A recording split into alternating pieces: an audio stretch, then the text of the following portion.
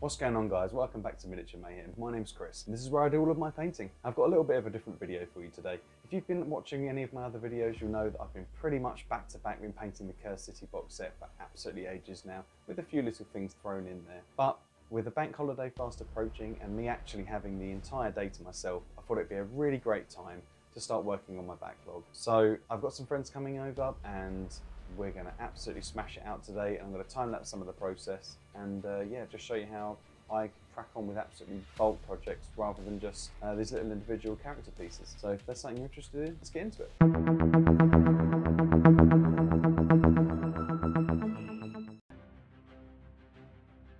Now, I should say something before we start. I'm one of these weird hobbyists who actually doesn't have a backlog. I buy things, I paint them, and then I buy more things. And I know that makes me a strange person, but that's just how I roll. So when I refer to the Dominion box as having a large backlog, that kind of is all I've got sitting there in the shelf. I feel good about that. Some people like to have a mountain of plastic crack to work on. I just can't deal with having that amount of pressure. You'll notice here I'm just putting together some flayed ones as well. I do have a box of 5 of those sitting there too. I'm not sure when this video will actually be coming out, but as of time of recording, this is actually the end of August bank holiday, the night before at least. I'm just mounting everything up ready for spray painting in the morning, or airbrushing in the morning. I've got some corks which I just got off of eBay. I've got some of these Citadel mounts which I'm not a massive fan of, to be honest. And I'm also just using some cut-up strips of cardboard from some Amazon packages I had lying around. I want to get all my airbrushing done before my friend turns up in the morning, so I don't gas him out and we don't have to both sit there in gas masks. So I'm doing as much as I can the night before, so I can get on with it as soon as I can in the morning.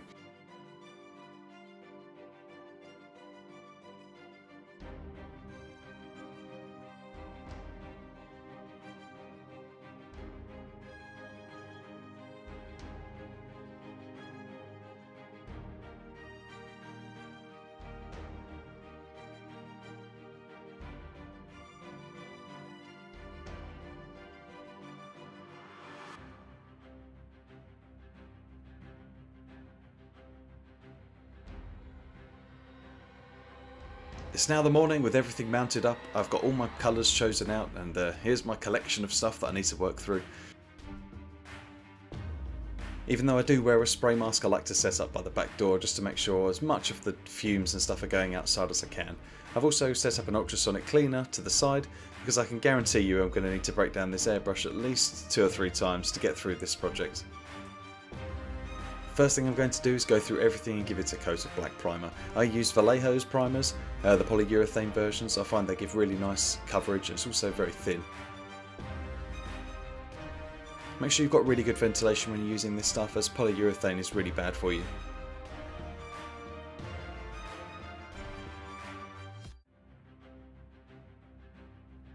I know this might look a little bit OCD, but as I'm working on multiple projects that require different base coats, I'm just splitting them up into the groups that I need to paint them in. Just to make sure I don't miss one, I have to completely reload the airbrush and clean it out just to go back and paint one model. When I am using the airbrush to base coat multiple projects, I like to start with the lightest colours, work my way back to the darkest, and then finish off with the metallics. This helps just prevent any cross-contamination between the different base coats.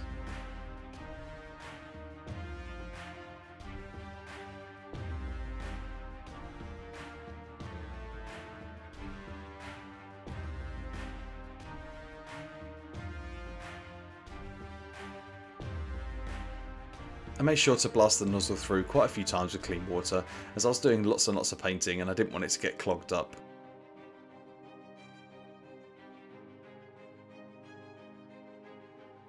So I could crack on with painting the Necrons as soon as I'd finished airbrushing, I decided to apply the washes to the Necrons before switching back to the airbrush and applying the base coats to the Stormcast Eternals.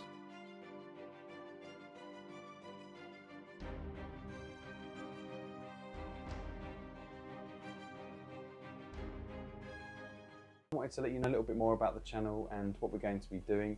There is plans for us to do battle reports and also for us to do army showcases, but currently we just don't have what I would say is good enough technology and equipment to justify doing it, because we don't want to come in. There's so many big fish out there that are doing such an amazing job with battle reports, and I don't want the videos to be dreadful.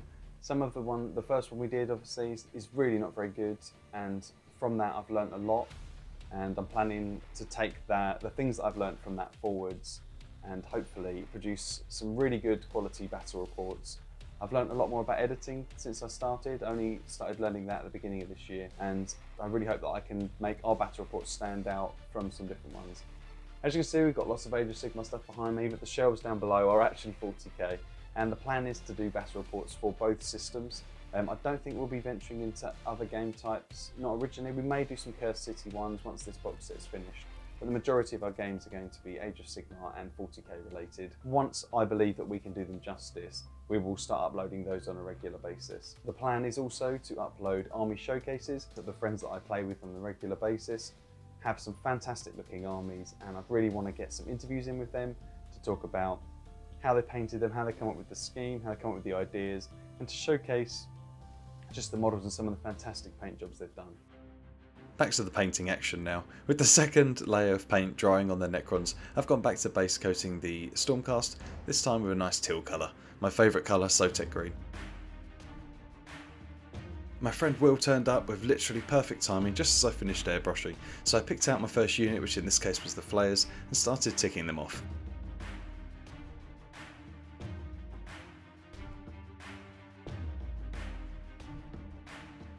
With the Flayers now done, I've managed to tick off the first project. I was really happy with this, at least it meant I'd achieved something today. If you've never done a hobby hangout with friends before, it's a really great way of getting projects ticked off, as there's less distraction. You're not worried about Netflix and YouTube, you just sit on and get on with it. For the Stormcast Eternals, I like to do some really light shading, so I use Coelia Green Shade, mixed with some Lamia Medium and a little bit of Flow Aid, and this just stops it from settling on any of the raised areas, gets it all nicely in the recesses, and gives some really simple and effective shading to the army. And at this point, Will had managed to do all of the stuff that he needed to do, so once he'd gone home I took all my stuff upstairs and carried on. Got all the Stormcast up to this point, which I was really happy with, as it now means going forward I can pick certain projects out that I can do videos on. Obviously I won't be doing 15 different videos all detailing the same Stormcast Eternal scheme, so I'm going to be picking out certain things like how to paint different skin tones, how to paint certain armour parts, possibly, you know, like the wings or something that not everyone's got, like there's one of the guys that's got a nice eagle on his shoulders, so I'll pick out cool projects and see where we go. Also just wanted to say a massive thank you to everyone who's watched all my videos so far and liked and subscribed and left me a comment. I get so many nice comments and it really is rewarding for me and just makes me want to continue doing it. And I just wanted to let you know how much I appreciate it. I really can't say it any more than that. So there you go, one full day of hobby completed, and I was really happy with the progress that I made. I'm set up in a really good position now for future projects, and a little bit of my backlog is wiped out, which is always a good thing, especially for your headspace. As always, thanks for watching. I'll catch you in the next one.